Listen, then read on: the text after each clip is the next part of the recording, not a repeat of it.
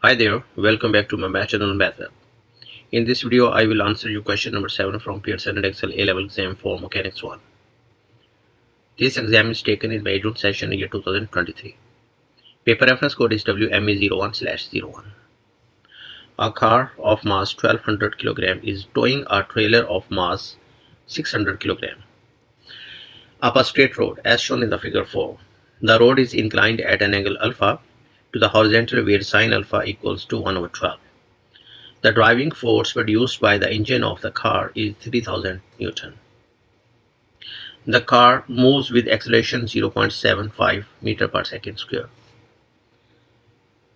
The non-gravitational resistance to the motion of the car is modeled as a constant force of magnitude 2r Newton.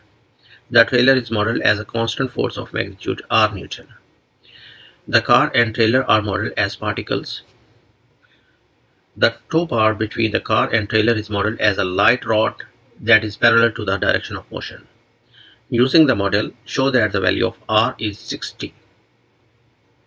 Let me draw all forces acting on car and trailer.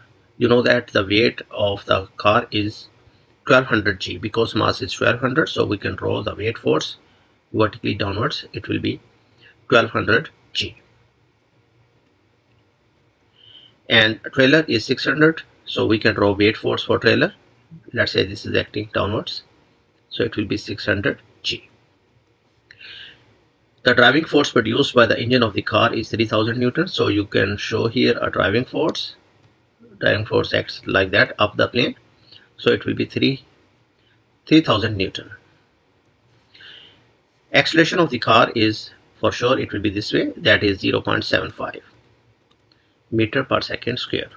This is acceleration.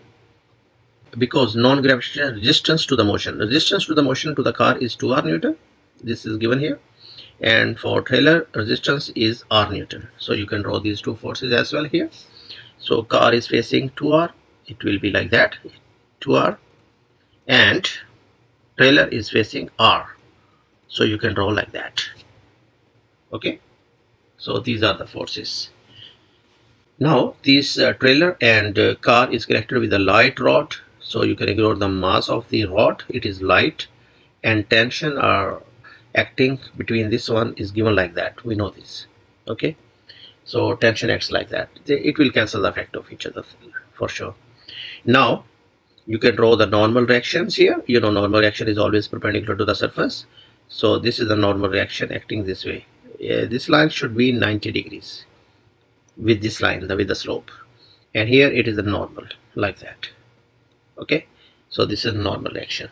This is normal to the trailer. Let's say this is NT, and we can say this is the normal to the car. We can represent as NC. So these are the forces that are acting on the system. First of all, let me draw here a combined figure for this to get the value of R. Actually, we want to prove that R equals to 60 Newton. Okay, so let me draw this force, all these forces for the whole system. I'm drawing like that. This is the slope. Let me consider a whole system for this. All here is the whole system. We can say the weight of both car and trailer. We can say this is 600 kg for the trailer and 1200 kg for the car. The total weight of the system is 1800 G. Okay, so we can draw here weight. That's way. This is the weight, 1800 kg for the whole system. You have to combine these two objects as a single particle. You have to consider like that to get the value of R. In that case, you have to ignore the tension between them because tension or thrust between them. Okay, we have to ignore because these two forces are cancelling the effect of each other. So all the rest of the forces you have to draw here. One force that is driving, that is 3000 Newton acting up the slope, and there are two backward forces, 2r and r. We can combine them together. It will be 3r for sure. Okay, for the whole system. We can say this way force acting this way is 3000 Newton, and backward will be 3r. Okay, and here draw a normal to this surface. That's it. We know that the mass of the trailer and car is 1800 if you combine them together, so weight will be 1800 g is the weight, and angle made by the slope is alpha. It is given in the figure, and this is the normal, and this force is 3000 Newton. This is the driving force, and backward forces are the two resistances. One is 2r, other is r, so it will be 3r. Okay, if this angle is alpha, this angle is alpha as well. Hopefully you understand. Now this force is making angle alpha with this line, so you can resolve this force into its components. So there will be two components for this force. One component is acting this way and other is acting that way. We know that this is the horizontal component. We can say it is 1800 g cosine alpha, and this component, this one, is 1800 g sine alpha. So these are the forces that are acting on whole system. That's it. So here we can write as for whole system,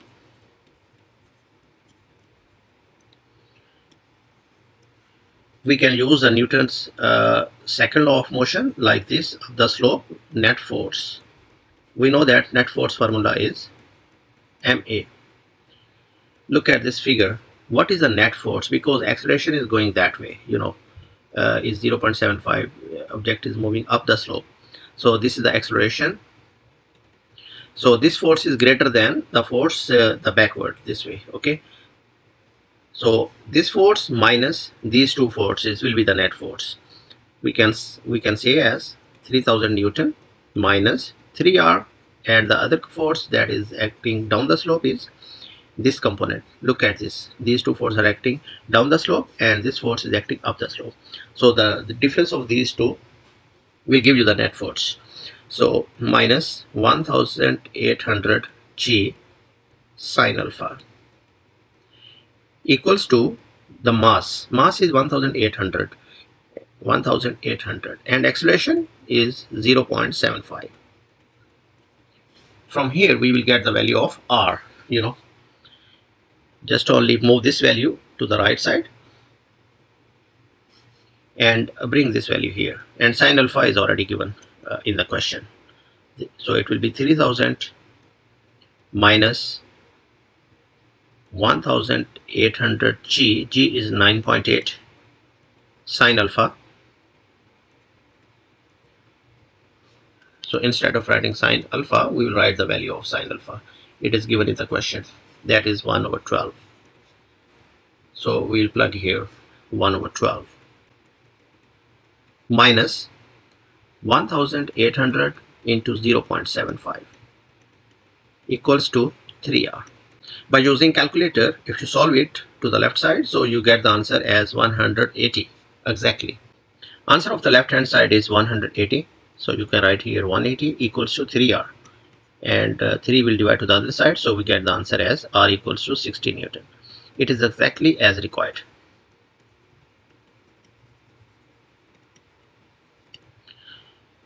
So first part of this question is done.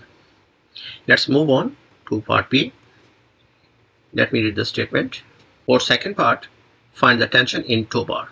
We need to find the tension in tow bar. For this you have to consider only, you can consider trailer or the car, that is your choice. We can consider here for trailer to get the value of T, just only this figure. Okay, consider this. If you consider trailer, you know this angle is alpha as well, and here we will get two components of this weight force. So there are two components. One, this component, this one is 600 g sine alpha. Actually we need this component only. Okay, so here which force is producing acceleration? This one, the difference of these two. You know, here one component is acting up the slope and two components are acting down the slope. Okay, hopefully you understand it. So what will be the net force here? Let me show you. Okay, I'm using this space, I think you will understand. For trailer only, again I'm using the Newton's second law. Net force equals to MA, and we are using this way up the slope. the difference of the forces, like because acceleration is this way, so this component is greater, T is greater than R and these two. So one component is acting this way, so up the slope we will consider positive and these two components will take negative. So difference of these two, like T minus R minus 600G sine alpha equals to MA, okay. So this component T minus R minus 600. Why these two minus? Because they are in opposite direction, like that. This way we are considering positive and this way we are considering negative. That this is the way, okay. Now plug the values, we'll get here, you know, R we already got, that is 60, so we need to find value of T. Keep T as is, R is 60 minus 600, G is 9.8 and sine alpha is 1/12 equals to MA. M here is 600 because mass of the trailer is 600. 600 multiply 0.75 and T will be equals to, solve all of them, we get the answer from here, like I think better you keep as is, and at the end you will get the answer. This one and this becomes positive to the right side, so it is 60 and the other component becomes positive as well. So you can solve 600 divided by 12 will give you 50 plus 50 into 9.8. Now use calculator to get the value of T. 600 multiply 0.75 plus 60 plus 50 into 9.8 will give you the answer as 1000 Newton. So this is the answer for the second part. Second part is done. Hopefully you understand this part as well. Now the last part of this question. When the car and trailer are moving at speed 12 meters per second, the tow bar brakes. Given that non-gravitational resistance to the motion of the trailer remains unchanged, use a model to find the further distance moved by the trailer before it first comes to the rest. You know, in this case, because this tow bar is broken, this one, and for sure because it was moving before, due to its momentum it will cover some distance. But to cover that distance, the acceleration would not be the same like before. Before acceleration was 0.75. Now the tow bar is broken, so you have to ignore this tension from here for the trailer. So we'll ignore for the last part. Only this is the difference. We have to ignore, and you have to find the new acceleration when the tow bar is broken. So this time there is no tension here, so we'll ignore this tension. This tension is not there. Only these two forces, they are acting down the slope actually, and they will reduce the speed for this trailer, and trailer comes to the rest, you know. And these two forces are producing the acceleration. Actually that will not be the acceleration, that will be the deceleration actually. You have to find that deceleration.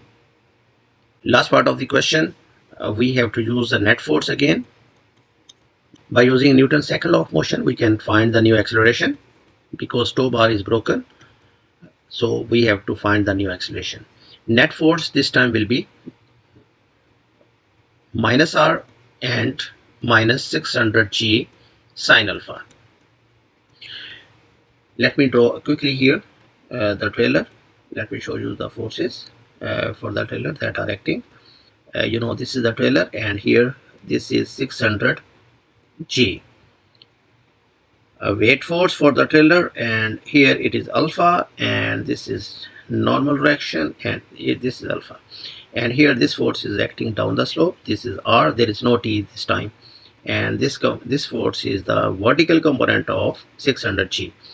This component, this is 600G sine alpha, and this one horizontal component, this one is 600G cosine alpha. So these are the forces acting on the trailer.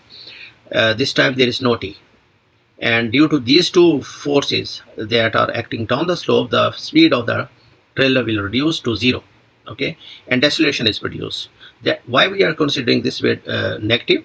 Because they are opposite to the motion, minus R and minus 600, and here mass of the trailer is 600 and acceleration you need to find. Minus R is 60, and this is 600 sine alpha. That is already given, that is 1/12, This 600 will divide to the other side. So it will be like that, equals to A. If you solve it, we will get here the negative acceleration, that is called deceleration, due to which it will stop. Minus 11/12 meter per second square. So as is, you can write. Now we could write here the swath, SUVAT. We need to find the distance covered when the tow bar was broken. Initially the object, both were moving with this speed 12. Final speed approaches to 0 because it will stop for sure after covering some distance. And acceleration, we just found it, that is minus 11/12. If you have three things known in swath equations, the fourth one you could find. So this equation is suitable here, like v square equals to u square plus 2as. From here you could get the value of s. V is 0, initial speed is 12 square plus 2, acceleration is minus 11/12, and distance covered you need to find. This value is negative, so you can move to left side. It becomes positive. If you cancel this 2 with 12, it left with minus 11/6. S equals to 144. Now S will be equals to, this becomes positive because it is negative here, so it will be positive. 144 multiply 6 divided by 11